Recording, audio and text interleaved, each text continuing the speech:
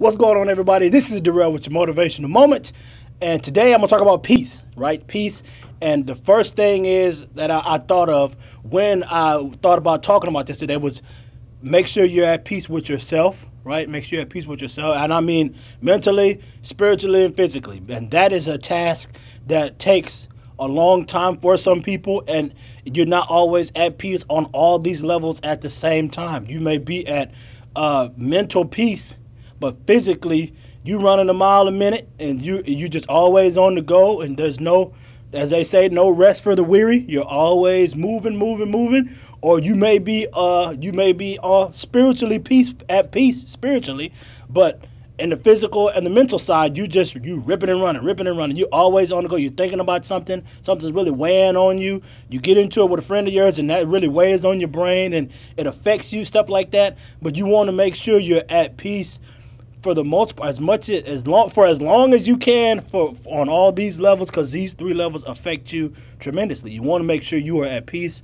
You have to do that with yourself first before it can spill out into other areas of your life, right? And my own recommendation would be, first you need to tackle the spiritual realm, because as I said in previous videos, I believe in the power of prayer. You need to be at peace spiritually, and then eventually all of that other stuff is all going to catch up. It's like gears on a clock, as my mother would say. All the gears will line up and everything's going to flow the way it's supposed to flow.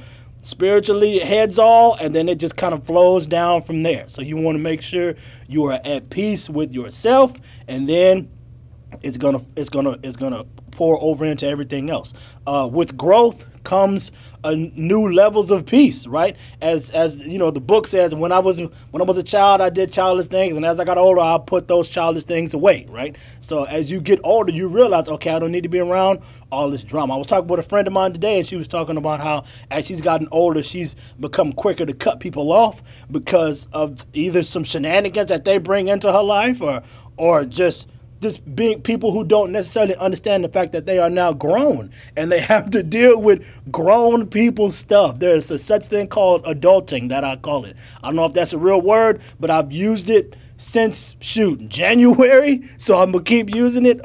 We have to adult. There's such thing as adulting. So we got to do that every day. Once you reach a certain age, you can no longer make excuses. You just got to either get it done. There is no trying. Either you do it or you don't. Plain and simple, right? That's what you got to do. That's welcome to being an adult. So, but with that with growth comes a different level of peace, man. And you look at you search for it a little more as you get older, because you realize that time is precious, right?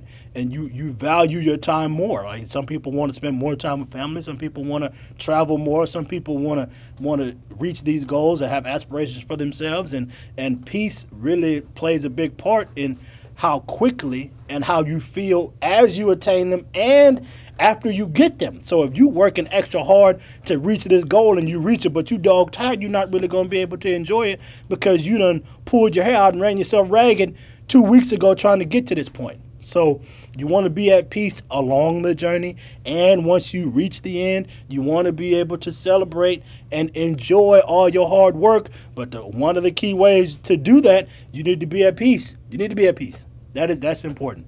So peace is a key thing in living, period, I believe. I think that you being at peace spiritually, mentally, and physically is something that's going to govern a lot of the decisions you make. And as we all know, the decisions you make today affect your tomorrow, which affect your next week, which affect your next month, and eventually affect the character of who you are as a person, as a being, and how you treat other people. So if you are not at peace with yourself, you really can't expect to treat anybody with the amount of respect or the amount of love that you're supposed to show these people, because you're not at peace. You're at war with yourself internally.